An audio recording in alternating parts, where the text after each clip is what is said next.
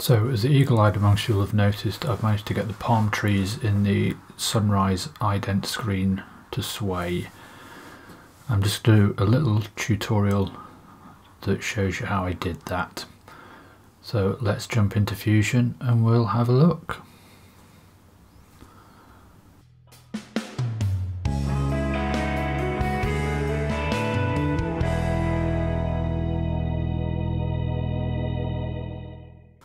Okay, so here we are in Fusion, and here we can see the node tree that makes up the swaying palms. Ordinarily I'd sort of build this with you, but just to save a bit of time I've got it laid out and we'll run through it and see what each node does. So we start off on the left hand end. We've got our PNG image. I've just brought that in with a loader node. The image is then piped into this image plane 3D, which puts our palm trees into 3D space on an image plane. What that allows us to do is manipulate the image plane and thus give the impression that the palms are swaying. We manipulate the image plane using these two nodes here, which are bender nodes.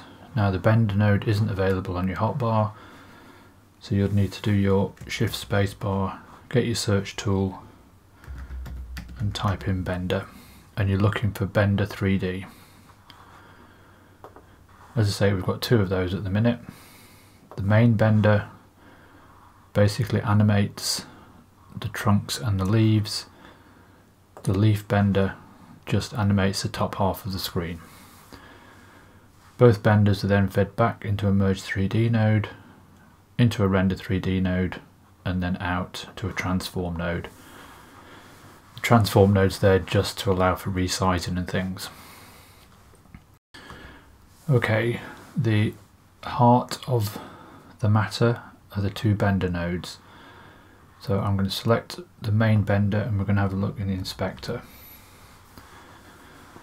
So the way you set your bender node up, bender type is bend, Y is the axis, your angle is set to 90 degrees and your center is set to 0. The center is set to 0 so that our pivot point is down at the bottom of the image. What I'm going to do is I'm just going to come back to the beginning, to the first keyframe. And as you can see in the amount at the minute, we've got 0.02. The amount is what does the work, basically. So we can slide the amount and it moves our image. We obviously don't want it moving that much. What you also notice is if we move it violently, our island moves as well. If you need that much movement, then what you can do is if you come down to this range slider and bring the minimum range up to about 0.25, that lets you move your palm trees but keeps the island static because your pivot point is now moved up above the bottom of the island. So I'll drop that back down to 0.1 where it was. I'll bring this back down to 0.02 where it was. The animation is basically 3 keyframes, one at the start, one in the middle and one at the end. The 2 end keyframes I've set to 0.02 and the middle one minus 0.02. So your trees basically sway between those 2 points. Our leaf bend is basically set up the same. So again, bender type is bend, axis is Y, angle is 90 and center is 0. The main difference is our range. I've got the range set to 0.5, so now the bender is only affecting the top half of the screen. My keyframes are slightly different, and again you'll need to experiment with these to get the best effect. And what that does is as the animation plays through, you'll see that our leaves overlap slightly and give the impression that the leaves are moving as well as the trunks.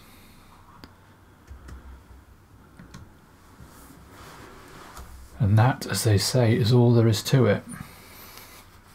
Now, you can either set this up directly in the sunrise composition that we had in the tutorial. I'll link a card to the tutorial just in case you don't know what I'm talking about.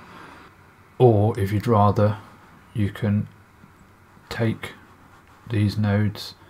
If you want to set it up in a separate composition, you'd take these nodes, you'd select them all, Command and G to group them. Now you can right click, copy this group. If you then go into your Sunrise Desert Island comp, you would disconnect the image that you originally had in there, and you just pipe this group in where the image was and use the transform node to scale it appropriately, and then you'll have swaying palm trees. So I hope you find this useful, hope it makes sense. If not, look me up on Discord, I hang out there a lot, you'll find me easy enough. Yeah, please feel free to subscribe, hit the like button, hit the notification bell, and I'll catch you on the next one. Cheers!